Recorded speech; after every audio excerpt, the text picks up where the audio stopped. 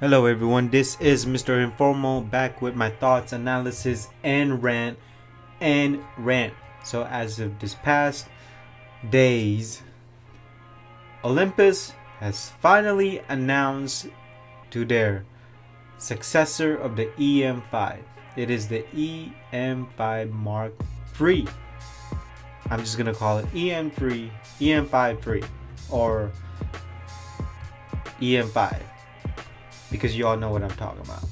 So basically this E-M5 is long overdue, and as you know, as of last year I got the E-M5 Mark II because I thought that year the E-M5 Mark III was gonna come out. So it has been 4 years since the E-M5 Mark II came out.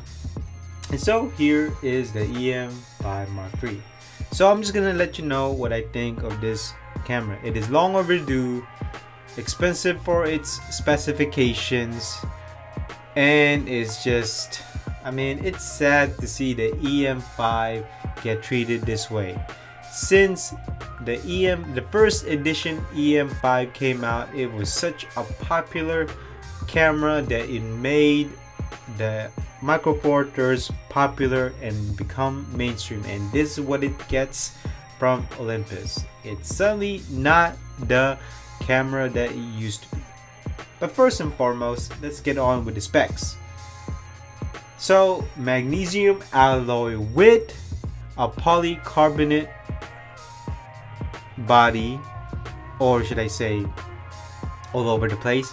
So basically magnesium alloy with a mix of plastic, unlike the E-M5 Mark II, which had all metal. So what else? 20 megapixels, effective 20 megapixels image ratio are 1:1, 4:3, 3:2, and 16:9.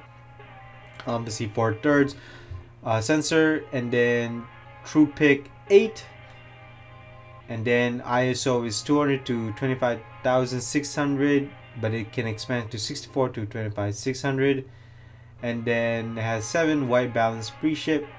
The image stabilization, it still has the 5 axis in body.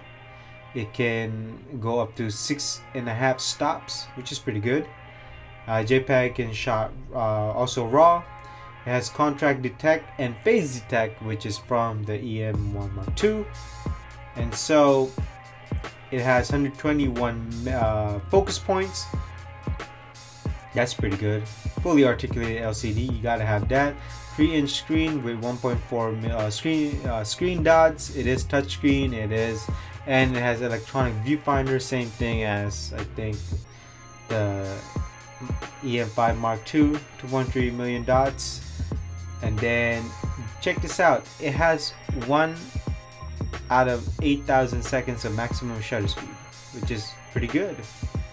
And so you also have built-in flash. Nope, you don't have built-in flash. It has a hot shoe though, so it's normal. And so metering modes, multi-center, and also spot. So here is the video modes. It has 4K 24p, 4K 30p, 4K 25p, and then 4K at 23.98p, which doesn't even make sense to me. Why not just have 60p? What's wrong with 60p?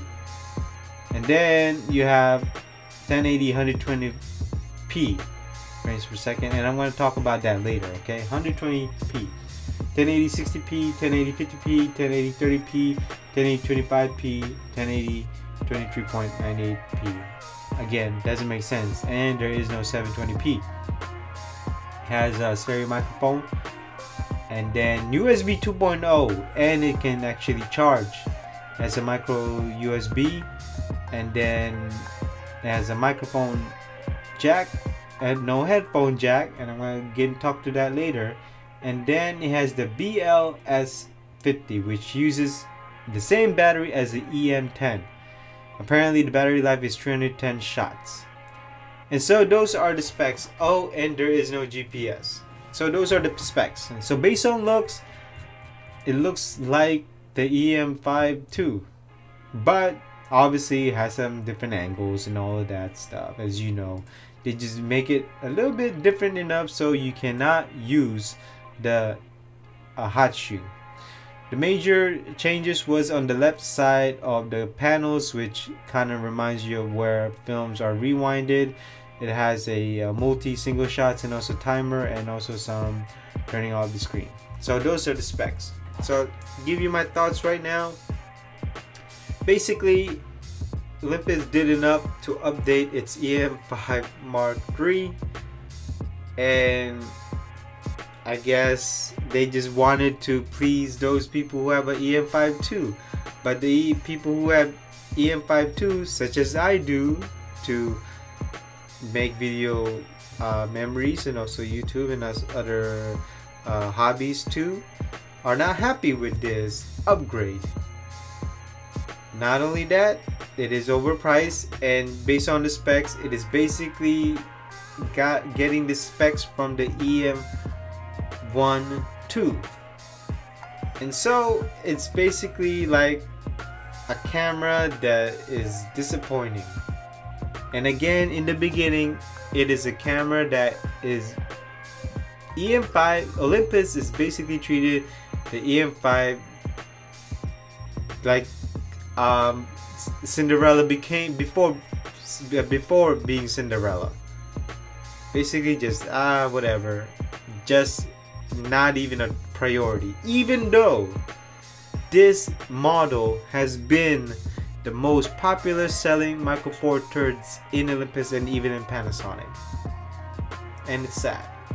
So let's get to the analysis. In terms of the market share, this is not gonna move units. It's not gonna change the way Olympus is doing business. Not only that, it is not going to increase the Micro Four Thirds market share in terms of the digital cameras and digital photography industry.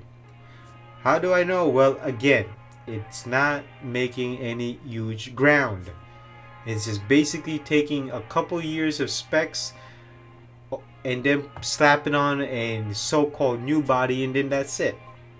In terms of how photographers and general consumers feel about this camera, the general consumers don't even know about this camera. That's all I'm going to tell you. I mean, you're not going to see this in Target. You're not going to see this in Costco.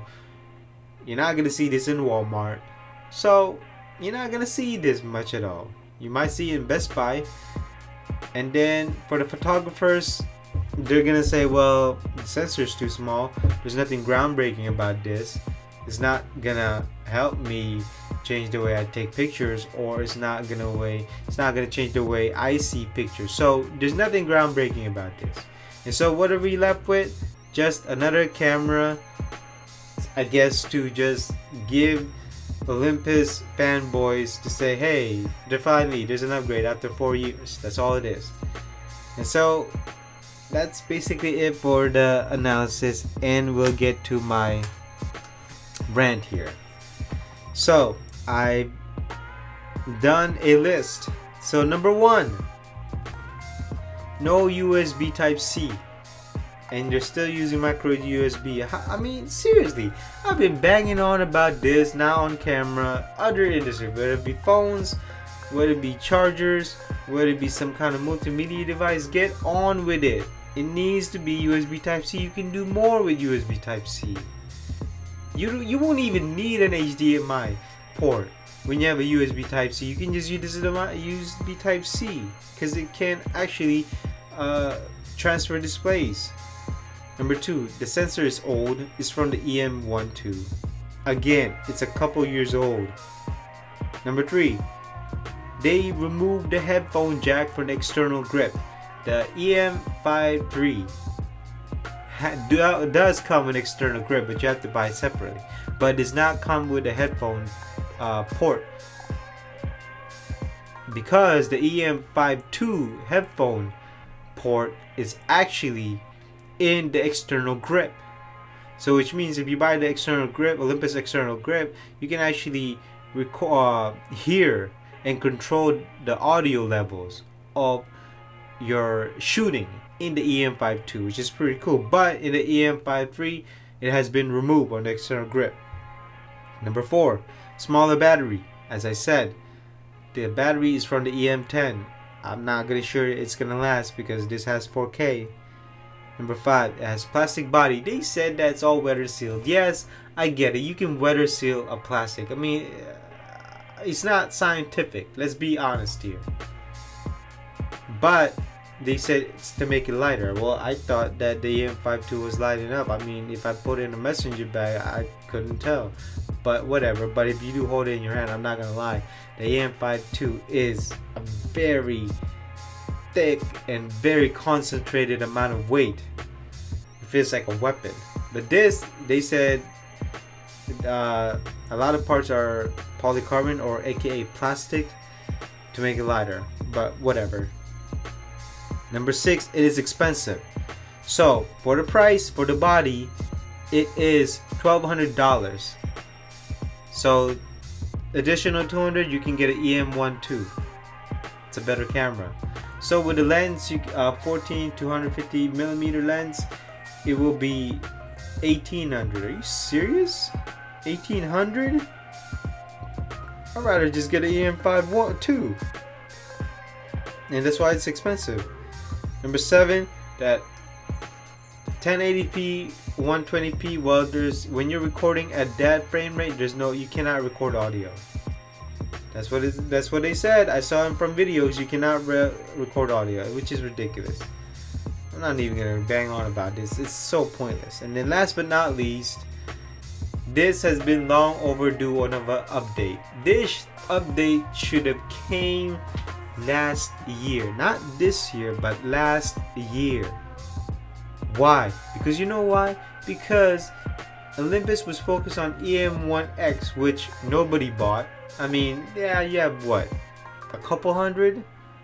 But in terms of sales, that's basically saying, yeah, nobody bought it. So they should have focused this. They should have focused on the EM5 III instead of the EM1X. Heck, they could have focused on the EM5 III last year, and then release the EM1X this year. But whatever, that's another story for another time. And so that basically concludes this thoughts, analysis, and rant on the EM5 III. So tell me what you think of this camera, and I will see you in another thoughts, analysis, and rant. It's me, Mr. Informal. Bye bye.